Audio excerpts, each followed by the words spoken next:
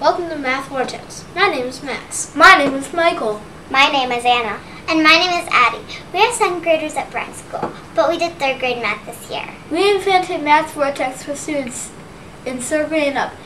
It covers a wide variety of elementary school math topics. Michael and I started the project by each coming up with a game idea. Then we compared our plans and made a final game idea that used things from each plan. Anna and I joined them to help make the game. Everyone helped by writing questions, making cards, creating the playing pieces, and making the game board. Then we tested the game by playing it with different people. We improved the game as we went along. In Math Vortex, you travel around the outside spaces by rolling one die. Each space on the outer ring decides what action you take. The inside track of the board has numbered circles called levels. You move a colored disc from level to level based on different cards. You win by getting to 100. Let's take a closer look at the board. First, here are their playing pieces on their element spaces. The boat has water as its element. The car has road. The bike has a grass trail. And the plane has sky. If you land on your element, you move up 5 spaces on the inside track. If you land on a question mark space, you select a chance card. Follow the instructions. These can be good or bad. If you land on a shopping cart space, pick a shopping cart card. These are always good. Let me explain jail. If you just land on jail, you are considered to be just visiting, and you can move normally next turn.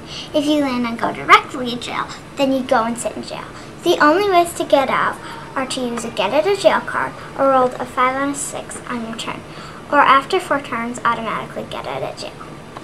Here's a timer card. This card will keep track of how much time you have to answer a question. For example, I did a red space. So I look at my timer card. My card shows 15 seconds, so I get 15 seconds to answer the question.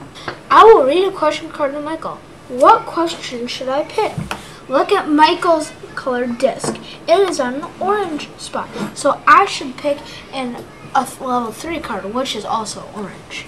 Max reads the question and then says go, which starts the 15-second time allowed. If he answers the question correctly, he moves his colored disc up 3 spaces since he answered a level 3 question. 170 times 3. Ready, set, go!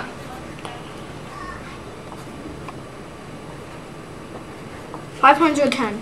Correct! 2 more spaces to explain.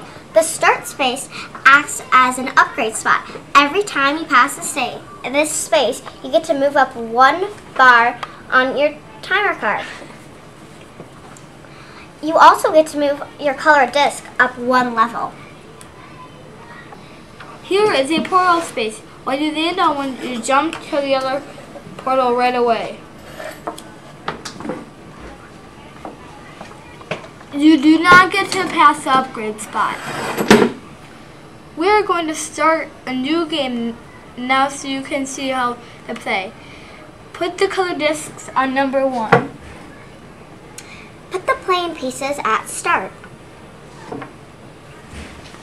Reset the timer cards. Each person will self-select 1 bar to be 15, 1 bar to be 10, and 1 bar to be 5. Anna, it is your turn.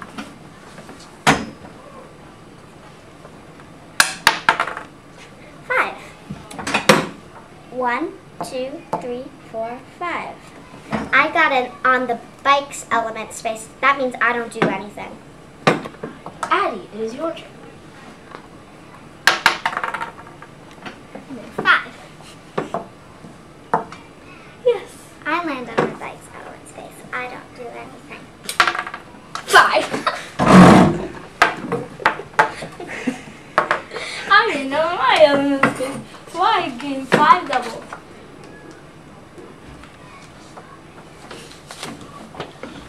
Next, your turn. 1, 2. I need to answer a question, and I have 5 seconds. You need scratch paper. Oh no. Ooh, 999. lucky.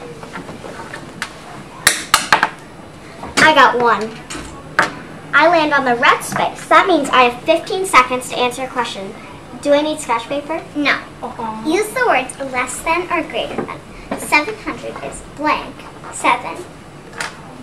You have, okay, ready, go. 700 is greater than 7. Good. So I get to move up 2 spaces.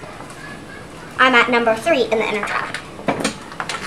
Game is very fun to play. You can practice a lot of math. You can adjust the difficulty by removing the time limits, or by only playing the certain levels. So try a game and have fun with math. Woohoo!